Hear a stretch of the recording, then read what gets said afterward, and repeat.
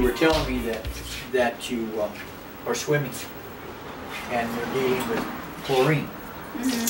Okay, so if we're going to be in the pool a lot this summer, prior to jumping into the water, what I'd like you to do is to get your hair wet, okay, with regular water before you go into the pool. Why? Because now we got the water in your hair, so that the chlorine won't stick on it as much. Okay, so let's say we don't want any chlorine to get under our hair. Remember what I was telling you about the jojoba oil? Using the oil, okay, put a little bit of oil in your hair. Make sure you maintain a little bit of oil in your hair for the rest of the summer. Okay, so the chlorine doesn't stick to your hair as much. Just make sure that your hair doesn't get dry, because once your hair gets dry, then the chlorine will absorb into your hair that much more. Okay, so we're trying to keep the chlorine out, right?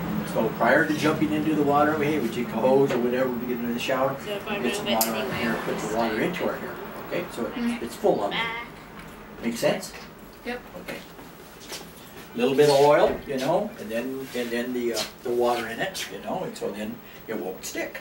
Okay. Shane, so what are we going to be doing when we go to the swimming pool? Put water in it. So you put a little water in it, but prior to the water, what are we going to put into it? A little bit of what? Oil. There you go. Okay. What for? What? What does that do? It replenishes your hair. It what? Replenishes your hair, protects it. Okay, it protects it from what? From the chlorine, right? The chlorine in which you'll be going in swimming every day. So you want to protect your hair, because if you get this chlorine on your hair, then we're going to have to do a clarifier and get all that chlorine off at the end of the summer. If you have way too much, we may have to do that, okay? But this is to prevent it from getting really all chlorinated, okay? You help me, I'm going to help you. That's how it goes.